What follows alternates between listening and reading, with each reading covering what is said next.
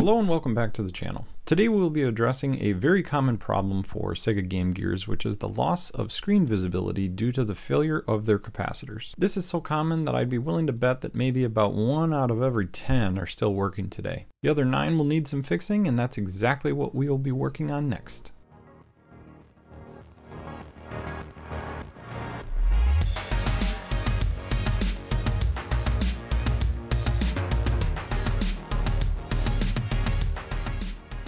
The first step before doing anything is to clean the cartridge slot and pins to make sure this unit is working as best as possible. I've talked about using these Noki Eliminator cleaning carts in my Game Boy refurbishment video right here, but these are great little kits. They work well to clean up the pins and don't take too much time either. Just add the solution to the cart and pop it in and out to start cleaning. Wipe off the dirt with a Q-tip and continue this process until the Q-tips start coming away clean. Speaking of clean, this is a very clean, slightly more rare blue version of the Sega Game Gear. Even though it has some scratches and scuffs from use, it's in really great shape. Hopefully the insides look just as nice. After making sure the cartridge slot is clean, let's test it so I can show you the effects that bad capacitors can have on the screen.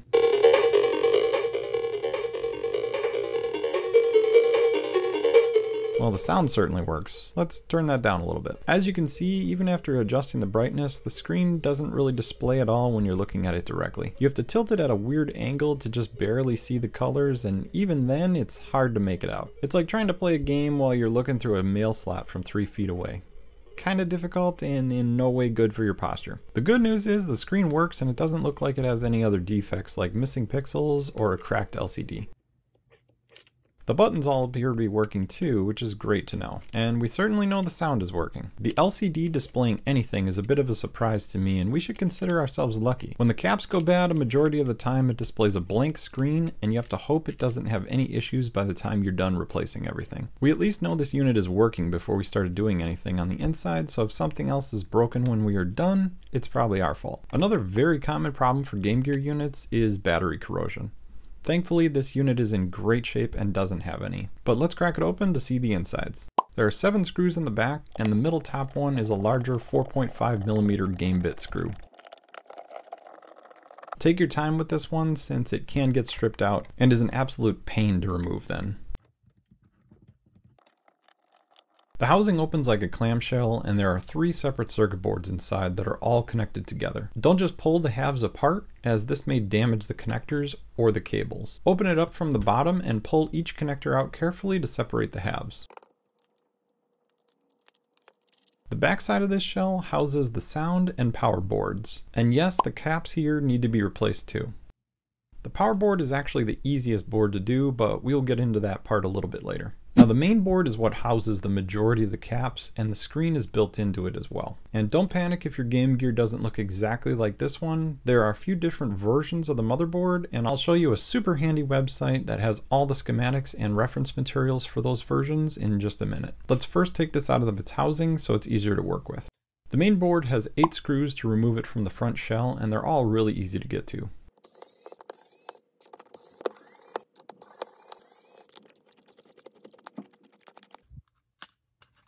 Then carefully pull it up from the shell and check for any pads stuck to the front like this. Over time these can get stuck in place, and it sucks to lose one of these small ones. We will get these as well as the buttons cleaned up for the final assembly later. The front shell also has the speaker attached to it instead of the main board. I'm not sure why Sega separated it from everything, but it is a bit of a pain to replace if it ever goes bad. These are the only new parts that we'll be adding to the Game Gear. A brand new flat glass front screen protector that will also resist some scratching unlike the old plastic bubble version. And a set of brand new capacitors. The cap kits are normally labeled and are very well organized in small baggies, so there's less of a chance to mix them up during install. Let's remove the old caps first though. There are a total of 12 on the main board to pop off. They are all glued to the motherboard, and I like to take a pair of tweezers and break them all away and tilt them upward. Then I can go back and cut the legs with a pair of side cutters. You may have noticed that these are SMD parts or surface mounted caps, and we have through hole replacements. This is very common to see in the replacement kits and is actually a bit easier to install if you only have a soldering iron. The handheld will still be fixed regardless of what type of cap you use, but I can say that using through hole caps instead doesn't look as clean as the SMDs when you're done. After cutting away all the old, I like to go back through and clean up all the areas with IPA in case some of them were leaking. Oops, must have missed this one. After I'm done cleaning, I'll go back and remove any of the old cap legs still soldered to the pads, while also adding a little new solder to each of the locations too. This will aid in the install of the new parts. I'll come back to the tan color ones in a bit since they look like they may need some additional rework, but those will also be getting replaced as well.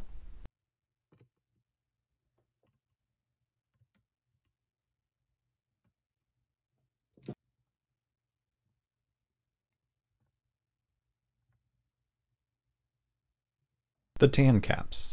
The solder around them is looking a bit gray and dull, so I'm guessing these were the reason the screen isn't working well. I'm going to remove these in the same way that I did the others, but with some additional cleaning steps. Like scraping the top of the solder to remove the tarnish and using some extra flux to clean the area while adding my new solder to the pads.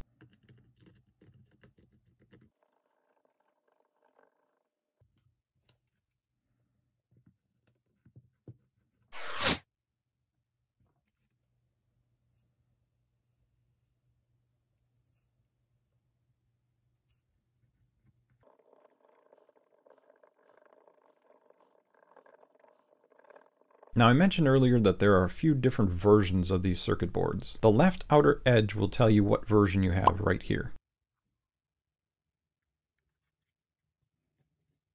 There's a wonderful website called console5.com that will also show the details of each version. They have a full list of all the caps and their locations with maps of where all of them go. These are super helpful reference materials, so in case you need to check where a specific cap needs to go, you have all the info available at your fingertips. Let's discuss capacitors for a second. Through-hole parts are not meant for surface-mounted boards, so they require a little modification to work. I like to bend the outer legs out and back in at an angle so that they are at the right width for the install on the boards like this. Polarity matters for these installs too, which means you can put these in backwards. There are a few markings on each to aid you in the install though. The side of the caps will have a mark down it. On these it's either gray or gold, but it'll show you the location of the negative terminal leg. They also have different sized legs too. The shorter leg is the negative and the longer leg is the positive. Sega must have made these circuit boards with future replacements in mind, since the positive or plus symbol is actually printed on the board for each cap location. As well as listing the polarity for each cap, they also have labels like C42 right here. You can reference which cap goes where on the Console 5 page I've included in the description, but I also will include them during the video in case you'd like to follow along. The red highlighted parts are what we will be installing next. Trimming the legs on each cap so they are tight to the board when soldered in place is a necessity. The legs are too long, and if installed at this length, it'll probably cause fitment issues with the shell. I like to tin the legs once they're cut and hold the new cap in my left hand while I'm soldering with my right. Tweezers are very helpful for holding the caps, and in tighter spots, they're pretty much required. Soldering in these parts is a little backwards to the traditional process though. I like to add solder to the tip of the iron rather than adding it after the joint is heated, since I'm out of hands. As a result, the joints won't look as nice, but they are still attached well. The 4 small gold discs you'll see around the board are areas that cannot be covered by any components whatsoever. These are the back of the button pad locations, and the shell has posts built into it so it can hold the board in place. This is most likely to prevent any extra stress on the board from button presses. But just keep this in mind while installing, since some of these caps will be very close to overlapping on those spots.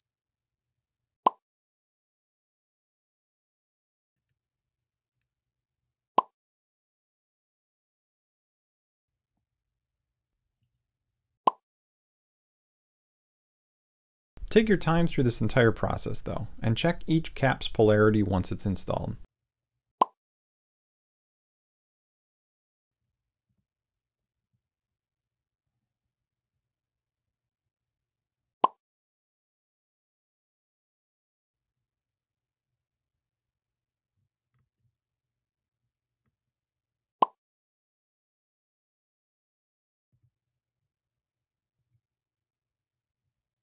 Clean up when you're done and move on to the other 2 smaller boards.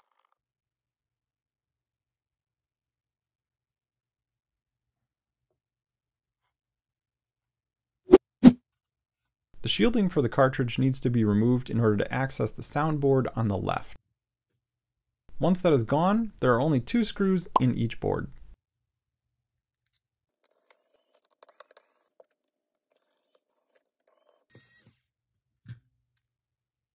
The soundboard can pop out easily, but the power board has a plastic cover over the battery terminals that will need to be removed first. Many times this isn't that sticky and can pop off pretty easily, but like this one, sometimes it needs some additional help.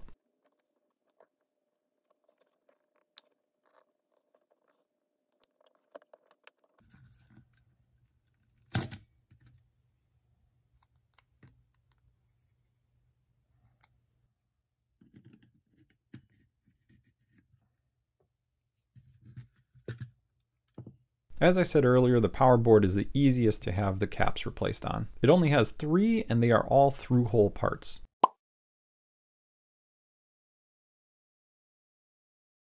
I like to trim the bottom legs of the caps and then use a desoldering ribbon to clean out all the old solder. Each cap should pop out after a little wiggle.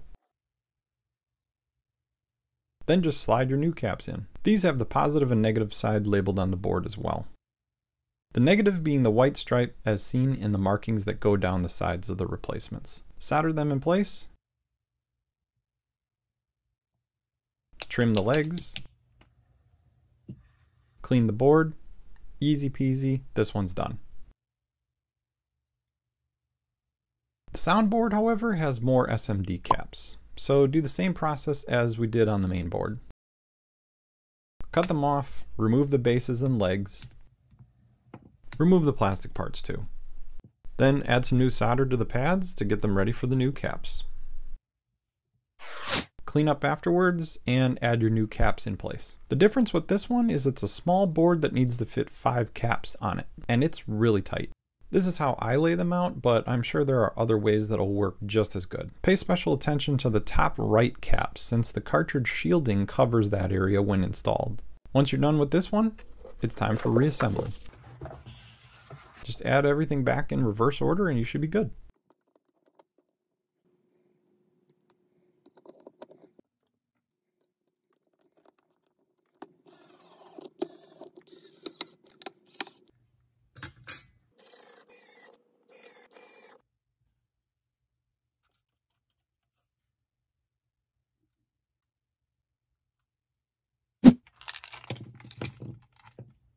Rather than clean the buttons and pads with soap and water, I'm just going to do a quick wipe down with some IPA. These don't look so bad and it will take far less time this way. Then before reinstalling the buttons, we'll need to remove that old scratched up front screen protector. Just carefully push on the back side and it will eventually release from the shell. Whatever adhesive they used is ultra sticky though, and much of it tends to stay behind on the shell. Use whatever tool you have available to you and start scratching it all away bit by bit. If you scratch the housing in this area, don't worry since none of it will be seen once we add the new front back on. Then just clean up the sticky remnants with IPA.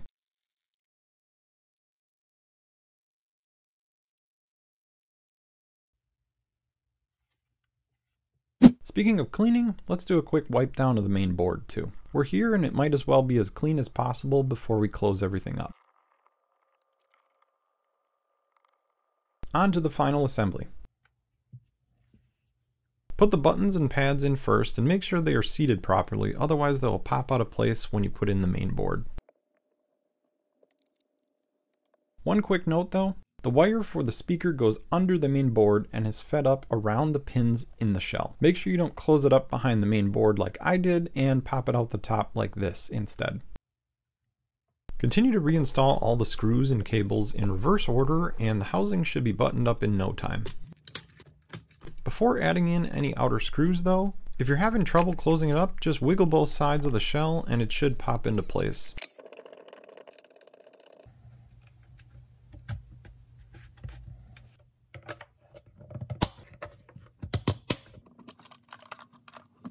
Clean the screen with a soft cloth or a microfiber towel to remove any dust. I also like to use canned air afterwards just to get any little particles left behind by the towels. Once you feel it's 100% clean, add on the last puzzle piece that is the screen protector and push firmly on the edges to seat it in place.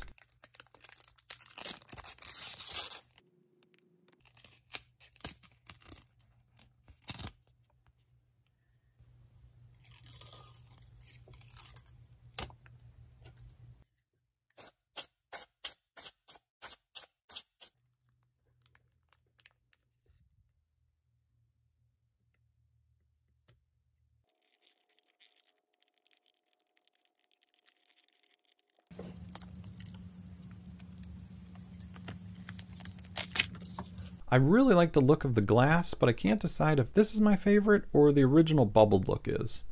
Leave a comment down below as to which one you prefer. Let's test it out and see how the screen looks with the new caps.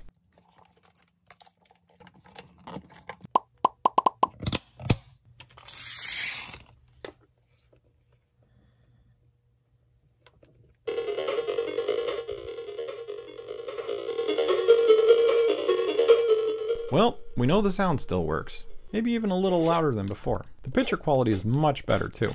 The colors look nice and bright, and you can now see it fully when looking at it straight on. It's not the best screen to ever grace the video game world, but it does look a heck of a lot better than it did before, and is now way more playable.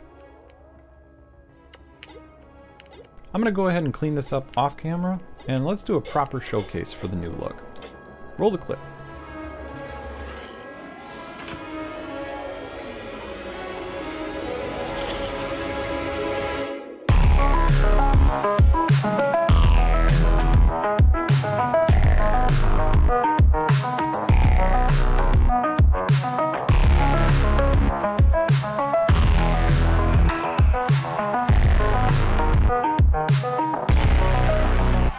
As always, thank you for watching, and we'll see you next fix.